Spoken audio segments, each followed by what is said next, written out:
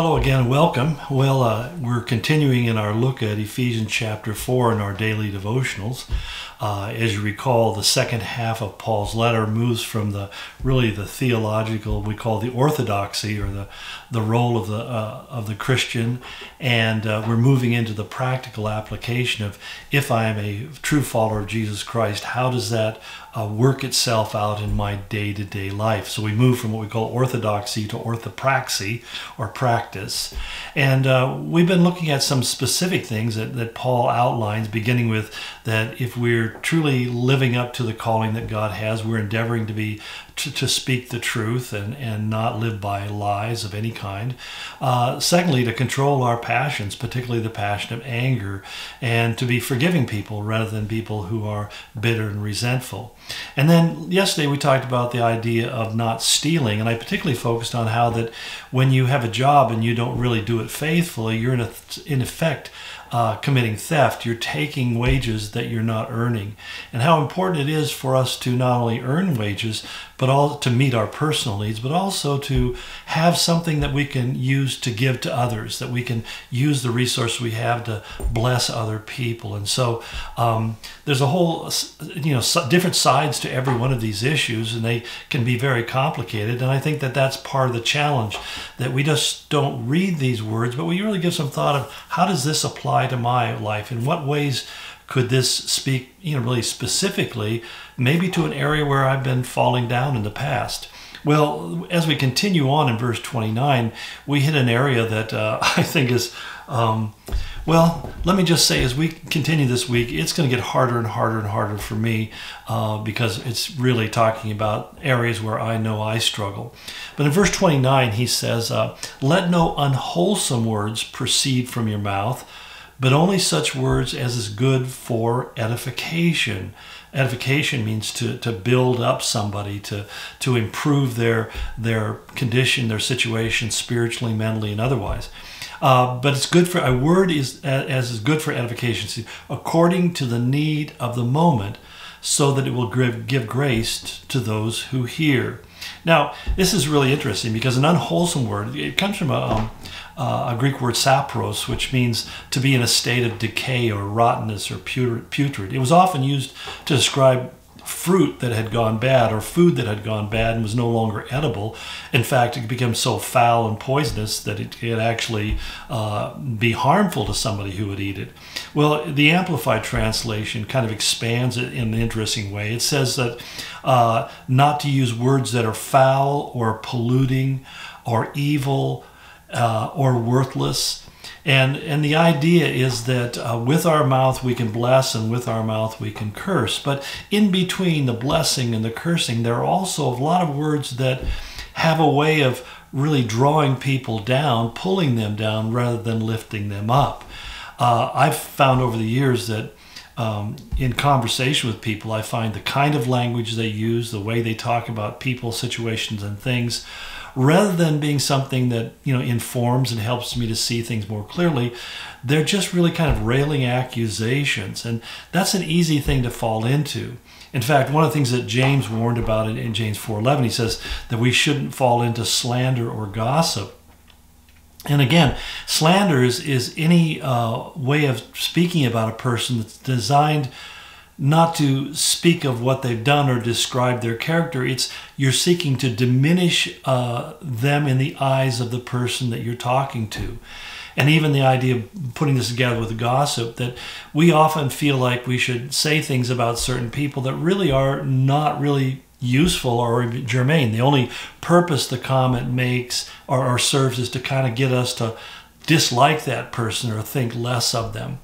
And this is, can be a very delicate thing, because sometimes we need to inform people about things that they need to know. I mean, there are certain people that are not safe. They can be very toxic.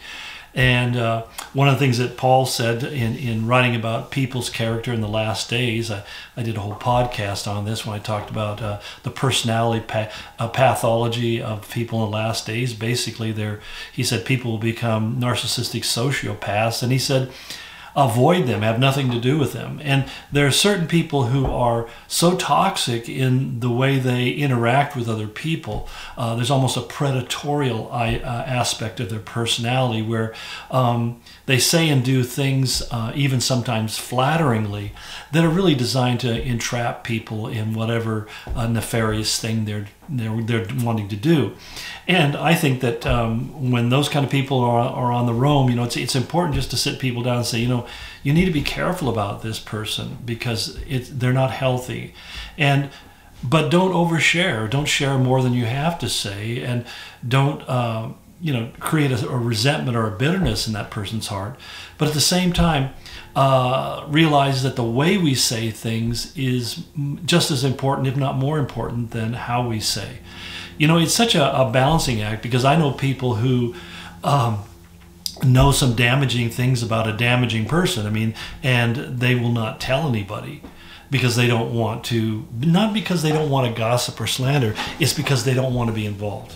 They don't want to say anything that could, that could come back on them. And so they just stay silent. There are just some people who are unhealthy and they're dangerous. And if people are being pulled into their web, then people need to be warned. When you look at Paul's writings, he spoke out very clearly. In fact, Jesus stood up to the Pharisees and the Sadducees, and he called them hypocrites, liars, snake, vipers, and extremely unkind terms. He wasn't doing it just to simply slander them. He was describing the predatorial nature of their leadership and how it was bringing destruction. But it wasn't a personal issue. Jesus loved them, but he also understood that they weren't safe.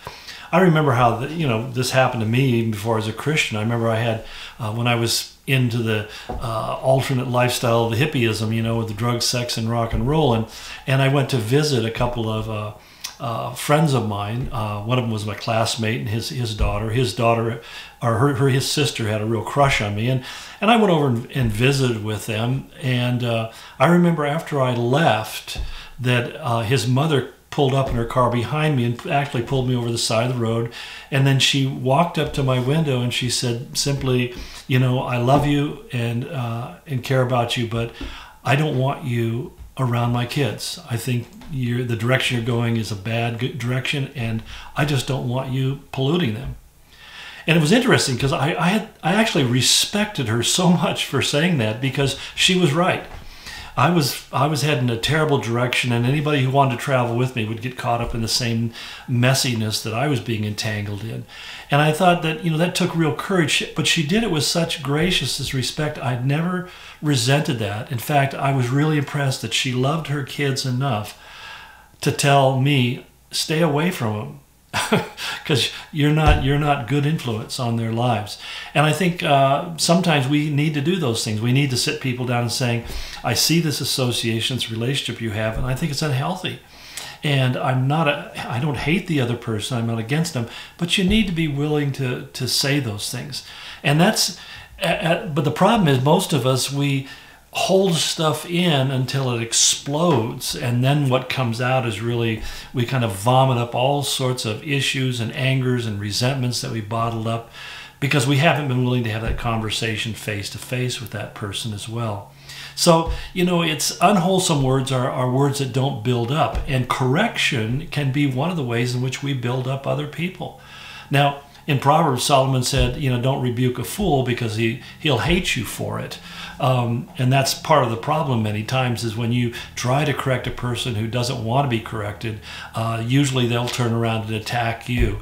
Well, when that happens, you just know the door's not open, and God bless you, go in your grace, and don't carry on the conversation. Don't get in a knockdown, drag-out fight of, I know you are, but what am I? But at the same time, there has to be a point where you at least are willing to have that conversation. And sometimes when you're in adversarial dynamics with somebody, just simply ask them, are you willing or interested to know what I feel, what I see? And I think always admitting that, this may be wrong, maybe I'm missing something here, but at the same time, I can't pretend that what's wrong isn't wrong. And I think that's where I see a lot of people, especially in this particular era we're in, where people become increasingly compliant and they're afraid to speak out because of negative responses.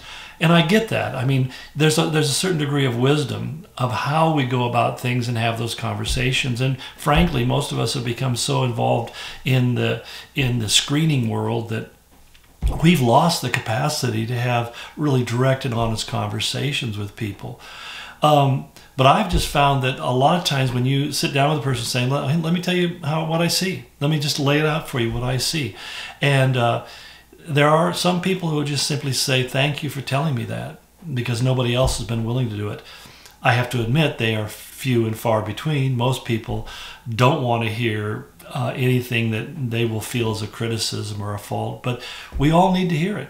And I know that I struggle with it as much as anybody else. So here again, we're trying to really kind of navigate through these issues, that not having unwholesome words. One way to never speak an unwholesome word is never to say anything. And that's what some people have chosen. They give you no opinion, no response, never tell you anything. But at the same time, there are times where it's very important for us to speak the truth in love. And it means that the truth may not be something people are excited to hear, but it still needs to be done. And you'll feel better about it yourself, that I've been honest with my feelings, I've been honest with what I observed, and I'm willing to be correct as well. But there's some things that people say that are just rotten and putrefying, and they just really need not to be said. So I hope I didn't confuse you more than I helped you with this, but we'll continue on with the next thing that he concerns us about as we go on into verse 30. God bless and go in his grace.